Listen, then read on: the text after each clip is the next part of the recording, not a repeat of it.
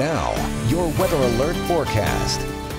Hi everyone, on 3 News Now, meteorologist Mark Stitz. It's been a foggy start to the weekend, and that fog continues throughout much of the day on Sunday. So a dense fog advisory does continue through at least noon on Sunday. If you do have to travel out there, make sure you take it extra slow and make sure you have those headlights on even during the daytime hours. Again, some of this fog could even carry over into Sunday afternoon.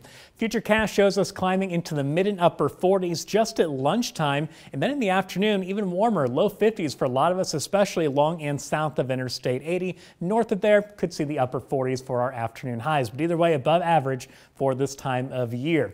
Again, mostly cloudy, even if your fog does clear Sunday afternoon. As we go into late Sunday night, early Monday morning, a few more pockets that drizzle and light rainfall start to pop up as our next cold front pushes through. The problem with that is if any of those roadways do stay wet heading into early Monday morning, they could freeze up, causing a few slick spots because much colder air starts to push in. Monday morning, we'll be down into the low 20s. In the afternoon, not looking a whole lot better. But Sunday, we're still very warm out there. 51 for the afternoon high. We just have to deal with that fog and the drizzle, much like we did on Saturday. Early Monday morning, again, watch for a few slick spots if the roadways don't dry off in time for that very cold weather. Low 20s to start the day, only mid 20s in the afternoon. And of course, it's going to feel much colder thanks to some strong winds. At least in the second half of the day, we will see a lot more of that guy, the sunshine.